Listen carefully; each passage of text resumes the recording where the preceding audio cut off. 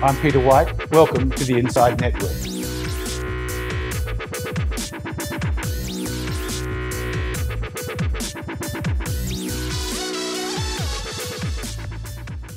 Welcome to INDepth. I'm Peter White. My guest today is Tim Snelgrove, who's the Portfolio Manager for the Horizon Fund, a global long-short listed infrastructure fund at the Costa Capital Company. Tim, welcome. Hi, Pete. Long-short infrastructure. Why and why now? Basically, what we're trying to do in regards to our primary objective for clients is to consistently compound wealth over time.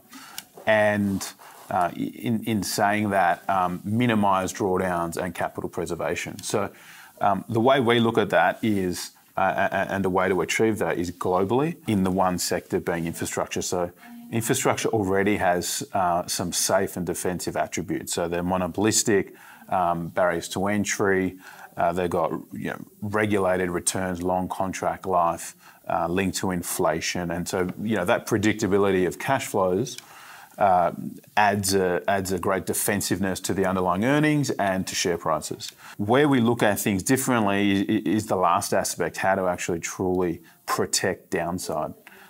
And so we basically allow ourselves more tools to do that. So, and those tools being specifically long-short. Exactly. So we're still looking at the sector the same. From a global thematic point of view, being infrastructure, real assets, utilities. But the long-short aspect is, benefits us in two ways to achieve those objectives. From a risk management point of view, as well as new alpha opportunities. So risk management means that we can buy downside protection, we can offset the market risk, and we can control our net and gross exposure. So we're not fully invested in the market all the time, which is essentially an attribute of a long-only product in whichever sector it is, be it active or benchmark. The second thing is new alpha opportunities. So apart from the risk management, it means that you can create alpha and new trade ideas in unique and new ways in addition to a long-only point of view. So this includes pair trading, where your trade is for the gap between two stocks to close. Even if both go down, for example, you still make money. So opportunities like that arise across the universe from a global point of view across infrastructure. And we believe those 2 points, risk management and new alpha opportunities, is what really is that final point in achieving those client objectives. Well, the question that's begged by what you're doing, it seems to me, is that not many people are doing this. There's very few players doing long-short in the infrastructure space. Why is that, and why do you have the confidence that this approach is going to work? It's a good point. It's a new product, particularly to the Australian market. Not many people do it, even offshore or from a global perspective. In regards to, why long-short now and why others aren't doing it, this sector took 10 years to establish itself as a traditional long-only sector, a part of clients' portfolios, and it now is. It's got over 150 billion US of FUM across almost 36 managers. But where I see is the difference is a lot of those defensive characteristics, the lower vol, lower beta. You can get even lower vol and beta in the same sector with a long short. So is it a cultural thing in terms of just the natural progression of the industry that people haven't gone to the next step, but you have?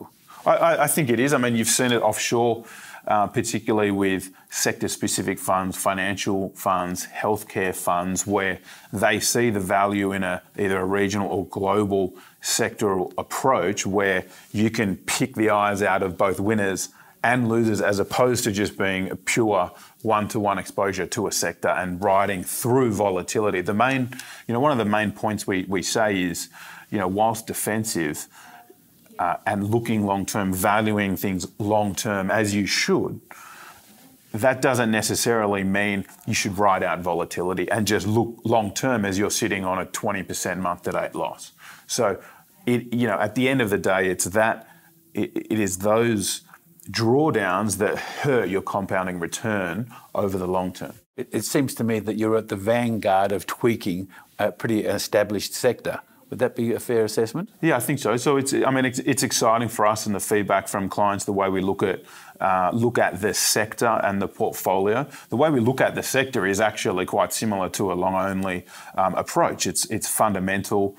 It's bottom-up in regards to the way it looks at the assets and cash flows. But you've got an extra bullet tool, to fire. Exactly. We've got a different tool in the toolbox. From a risk management point of view and an alpha opportunity side. So, we look at it the same from a fundamental point of view, top down, bottom up, but, we can now look at things relative to each other, to the market, in between the same sector or between sectors. So, and pair trading really is well established in other sectors, isn't it? It's not that people don't understand or it's that it's brand new. Exactly. You've just taken it to this sector almost. Yes, exactly. And particularly when, you are a specialist in a sector. You're looking at a core sector of 80 to 100 stocks that may, define out to 250 stocks on definition. But at the end of the day, you are looking at those stocks and the winners and losers and beneficiaries of many thematics, and why not have the ability to look at, some may be winners and losers, some may have more priced in than others, some may be a longer or shorter term beneficiary of, be it macro developments, legislation, regulation. Well, before we come to the current events, what are some of the themes running through the sector, the global listed infrastructure sector at the moment as you see them? This is a pretty good hunting ground at the moment, for long-short strategy in the space. So you've obviously got COVID. You've got a big dispersion across airports and toll roads. So toll road obviously picked up a lot more after lockdowns as people hit the roads again for work and for leisure. But on the airport side, you've also got a lot of differences between airports globally. So we had the vaccine news last week, and the differentiation in the 3 days since has been between some names up 10%, other names up 65%. So A, that is a good hunting ground, but B, that just shows that things react to the same news differently. Some airports are more exposed to leisure travel than others. So with a vaccine, leisure should come on sooner than business trips. So, even before the vaccine, Greek airports were pricing in a 60 to 70% airport passenger level to 2019 levels. That could be 80, 90% next year. So if you were looking at going to Mykonos next year for summer, you could go if you're allowed to leave Australia. So in saying that, COVID, you've got the differences between, airports and toll roads, their outlook, with or with vaccine. So you're being selective on airports, obviously. Definitely, and definitely, and post-COVID, there has been a run up in a lot of them that is pricing in pretty good outcomes for them. So there's obviously the election at the moment, and is the Biden apparent victory good for the sector? It is. I mean, both for the wider markets in general. So you've got a pretty good outcome in regards to there won't be any drastic changes on tax or legislation with a Republican Senate.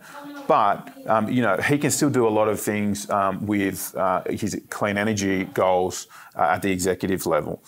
So with EPA, And you see that as a positive? Exactly. So, even if you look at some of his plans, even pre-election, on some forecasts, electric vehicles were going to go up to 54% penetration of miles in the US from 1% now by 2040. So in order to do that, you need a lot more infrastructure for electricity generation, transmission grid, as well as charging stations. In regards to that, to get to that number, we've only got 4% of those charging stations in the US now. And so pre-election, pre-actual, Biden putting these plans, in place, fuel emission standards, things like that, $80 billion will have to be spent to put those charging stations in place. So there's a lot of winners, there's a lot of... Well, it's interesting how the one headline was that Biden wasn't the market's favourite, but the market seems to like him, and the Biden stock basket went up before the election. So it's quite a confusing picture, isn't it? Or was to me. Yeah, and look, whether we have a blue wave post the Georgia runoff in January, who knows? But at the end of the day, not as drastic measures. I guess one question left in the market is the rotation from growth, which has been the big runner in the last few years, to value and cyclical plays that we've seen in the market. The jury is out on how long that lasts. But in terms of the energy and green stimulus, that is a big thematic going through our sector. So and there are winners and losers. So in utilities, there's coal-fired plants that are being retired and they have to be replaced with new generation. Presumably you long the winners and short the losers. Yeah, and look, there are differences. It's not as clear as you see them. Exactly, it's not as clear cut. There's some winners, state by state. Some companies are essentially more levered to that upside. Even without Biden's, Biden being in office, just with the actual cost of renewable generation going down, solar and wind, the cost has more than halved since 2010, is for 70 gigawatts of coal-fired generation in the US, that will be economically redundant over the next 10 years. So that needs to be replaced. And that is about a third of the coal-fired generation at the moment. So they're huge numbers. Exactly, regardless of top-down. Well, just look at the sector that you're in, or you've created, the global listed infrastructure, long, short. I'm an advisor, where do you tell me to put that? Which basket do I put it in? It's a global product at the end of the day. They're global stocks, and the themes that run through the stocks, which is an advantage, are common. The decarbonisation, green energy, the impact of COVID on airports and toll roads. And the fact is you can value these assets similarly across regulation and regions. So that it is a global allocation. So you're saying that I should just put them in my global equities basket? Exactly. It's a global allocation. It can be within a global basket. It's a long-short approach to global equities, of which is a single sector thematic. Traditionally as well, some advisors have kept infrastructure long-short as within the real assets component, i.e. the alternative buckets where the long-only infrastructure sits. So that can be used because essentially the long-short product can offset the one-to-one exposure that the long-only product is giving, because essentially it is looking at the sector through different eyes and it will have a different return series. But your starting conversation is, hey, these are global equities we're talking about, and really you should be very comfortable in putting them in that basket. That's the starting point you exactly take, is it? Exactly. What's your investment process? How do you choose your universe of opportunities? So the universe is similar to existing definitions across other managers. So utilities, infrastructure, core assets, monopolistic, long-term cash flows. The same as if you were a long only, really. Exactly, and we don't take that to an extra level, i.e. merchant or power risk. We're not playing in an expanded definition. It is the same definition. It is the same art. Is it fair to say you pay more attention to the ones that you don't like than others because you see them as a source of alpha in the way you manage? Yeah, I mean, I guess different to the way a traditional analyst or portfolio manager will think, where, the bottom of the return stack, or it doesn't have the most positive catalyst looking at, well, okay, let's just forget about it, put it in the bottom drawer, or we can look at that. You try and make those characteristics work for you. Yeah, so we can, either from an outright absolute point of view that it may go down, but the other way to think about it will be, well, actually, versus a premium stock versus its peer, maybe it will outperform even if it actually has a negative valuation outlook. Let's talk for a moment about portfolio construction. How do you put the Horizon portfolio together? That's one of the key differentiators of the product and the way we view portfolio construction. And the core of it goes back to why we're doing it around compounding returns over the long term and downside protection. So we are essentially style agnostic. We look at things top down, bottom up, and relative. We then translate that in terms of portfolio positions in our eyes is not just merely cheapest in regards to value and buying the cheapest and ignoring the bottom.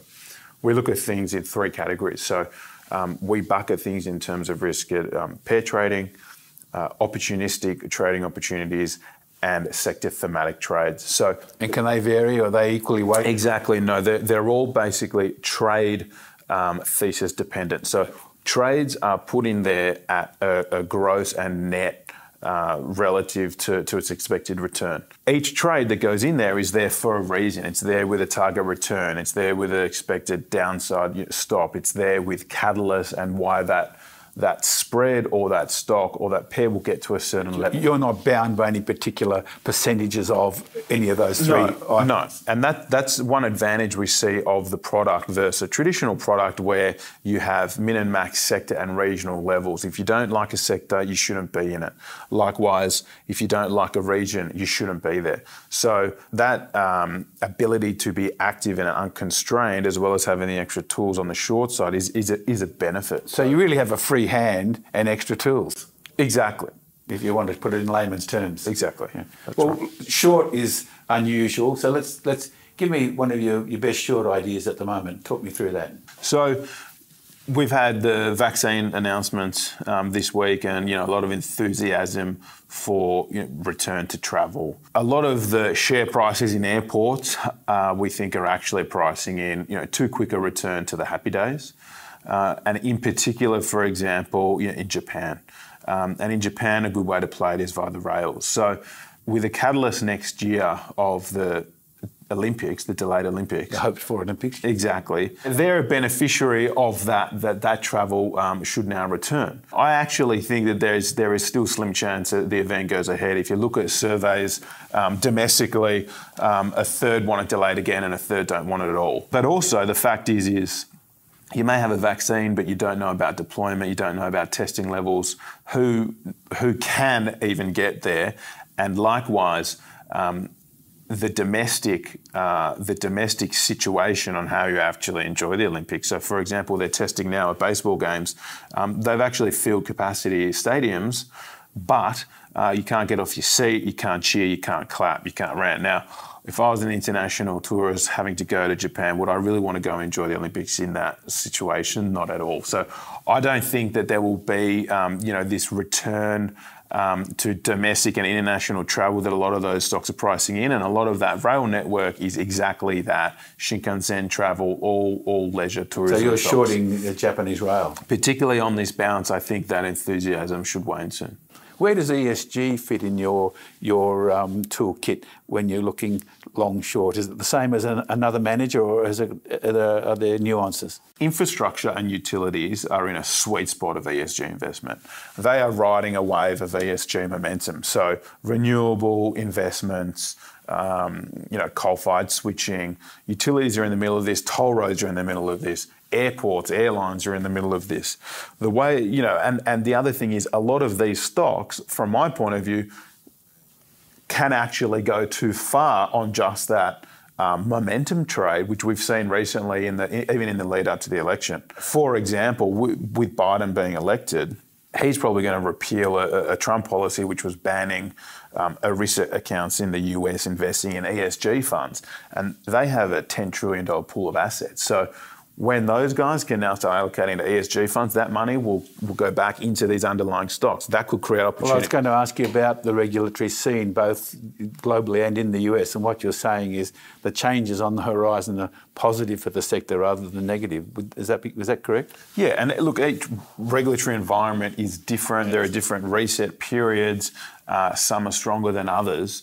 But at the end of the day, regulatory is really the core to a lot of these, pricing structures and remuneration models. But, that doesn't mean that, it is a very boring, steady state, linear sector, because it's not. We saw in 2018, 2019 with the UK election, and Corbyn said he would nationalise the electric water utilities if he came into power. Now, they were trading at 1.2 to 1.3 times RAB. He was going to pay at or below RAB for them. So, you saw depressed share prices on essentially a political motive. Which turned out to be buying opportunities. Yeah, well, And as well as just looking at it in terms of non-directional views, so just increased volatility, for example. So you don't necessarily need to be correct on the direction. Let's finish by talking about interest rates. They're virtually zero, negative in some places for a long time. They've come down in Australia.